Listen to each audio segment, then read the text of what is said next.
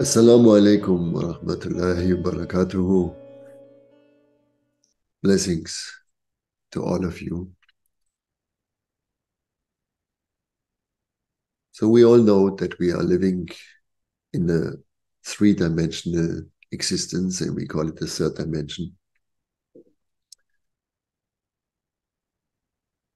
But where we come from, most of us, and where we go back to, most of us, is actually the fourth dimension.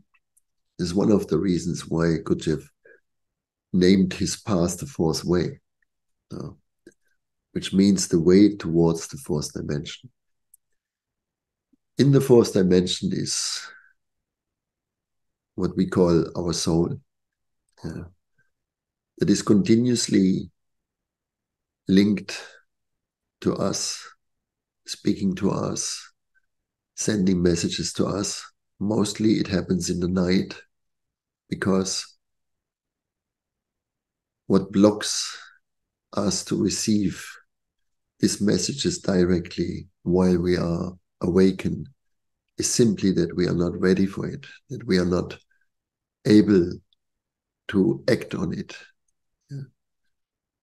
So this connection will establish in the moment we are getting readier and more able to act on what we need to hear, what we need to listen.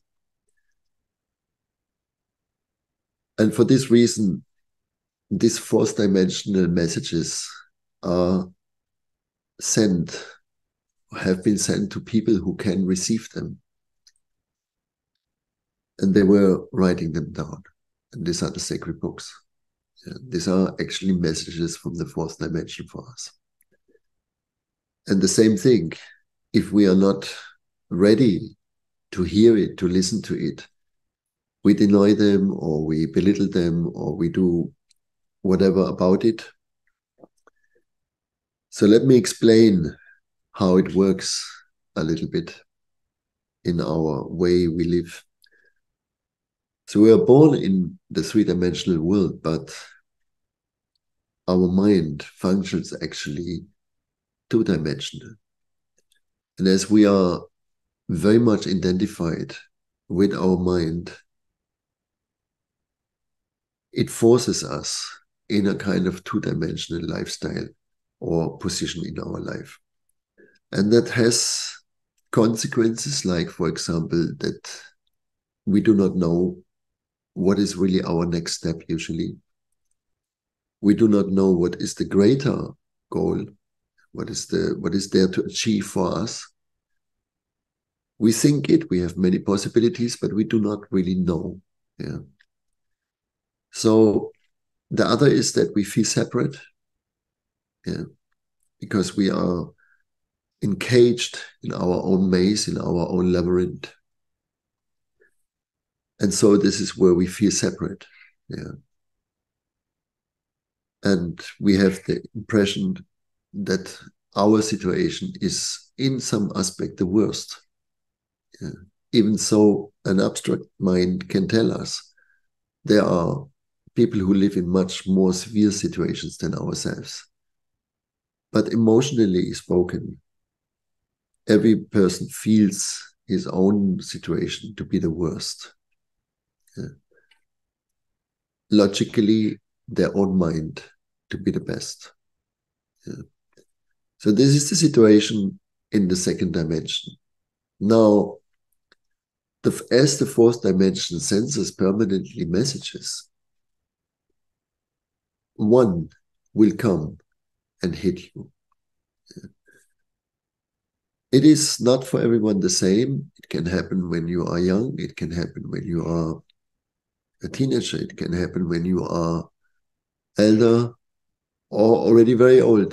It is not in our understanding to know when it happens. So when you are someone who watches this video, for example, that means you have been contacted with the fourth dimension and something in you responds. That's why you're interested in those matters. And between the second and the fourth dimension is the third. And the third represents the spiritual path, the religion. Oh, and religion means literally what connects you. Yeah. So the third is the way that connects us from the second to the fourth, right? And when we understand that, we also understand that it is one path for each of us.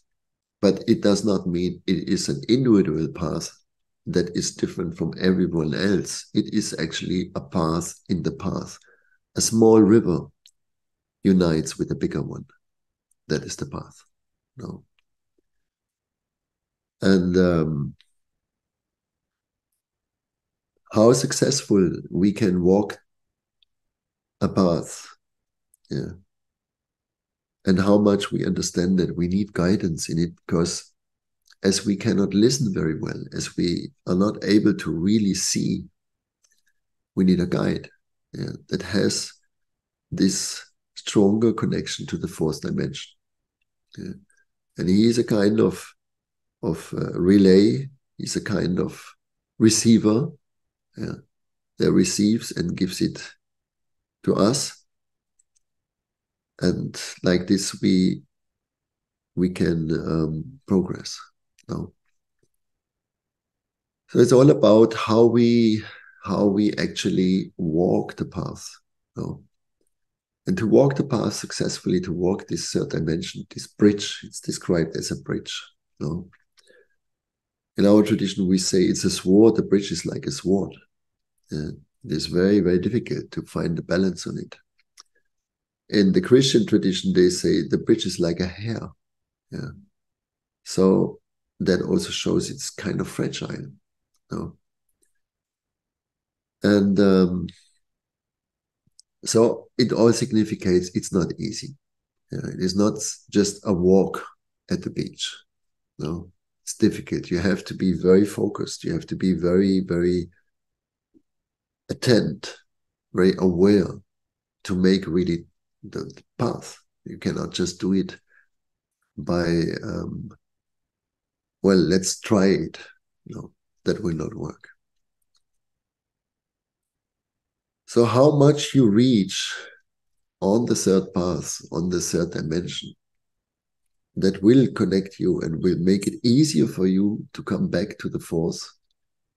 If you are very far away from it, like you say, let's say you're a person who is too skeptical about what it cannot grab with the mind, then the death is of a very big shock. And the shock is so strong then, because you will land eventually in the fourth dimension. And the shock is so strong, as all in you said no to it, you can't stay there. So with some people, it just takes a minute or two to come back, yeah, in worldly time spoken. So it's like landing and taking the next plane back. Because you can't stay there for longer or free time if you haven't reached a certain closeness to it. It makes sense, right? And this is where we are. If you look at our world, of course, it's very clear that we are deeply, deeply absorbed in the second dimension. That means two forces against each other, be it on the individual level, like couples, be it on national level, be it on communal levels. There's always forces against, and when they become, when they unite, let's say they get up in your mind, then comes this evil things that we see all over the world happening. Yeah, that is actually an expression of evil. It's the second force. Yeah, it's these two forces that always want to run against each other. And only when you enter into the third, and finally when we would reach the fourth, there would be meaning peace on earth. So at the moment, there is, as it is always, this battle between those who are absorbed completely in the second and those who try to make their way towards the fourth. Yeah. It's not a battle between the fourth and the second. It's a battle actually because we are living in the three-dimensional world. So this is where the battle happens, in those three dimensions. No? So it's a battle between the second and the third. Yeah. That drives those who understood about the third, tries to reach the fourth. No. And the second can only survive in a way if that does not happen. So you feel this pressure very, very strong, coming more and more and more. And this is something we have to face. The conclusion should be for us to intensify our efforts on our path, on our spiritual path. This is the only option we have. There is not a solution in the second dimension. You need to understand that. Yeah. No matter what contracts we do, no matter what intentions we have, no matter what are the technical inventions. If you look at all our inventions, you can always see with anything we invented, there is a force against us. Yeah. The mobiles may cause dementia, cancer, all kinds. No one really researches it in depth or in many researches because that's not what it is wanted. That is clear. Yeah. Because the probability that there is a link is very high, right? Planes have gases, cars have gases that are not good for us. Yeah? You cannot stand behind them and just breathe and feel well. No, so you understand it's not good for us. Noises, that we create a world that increases in noise, in the level of noise. Yeah? You hardly find anywhere not a machine running that makes noise. Yes. So all that is second dimension. Yeah. And this second dimension cannot be freed by itself. It needs the third.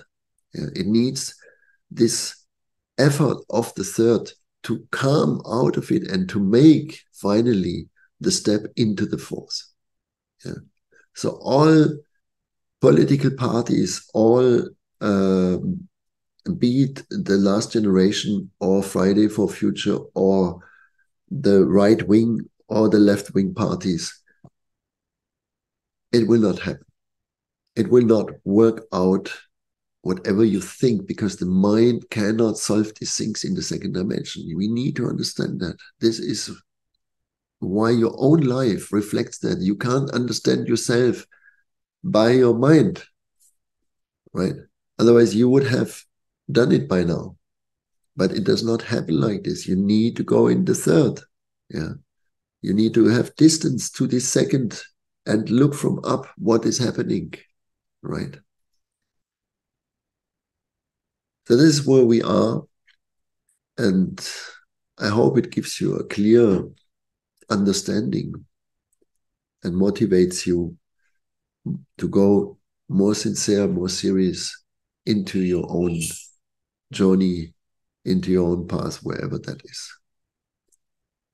May Allah bless all of you and gives them courage and fire in our heart, in your heart, and protects you, your families, and your beloved ones.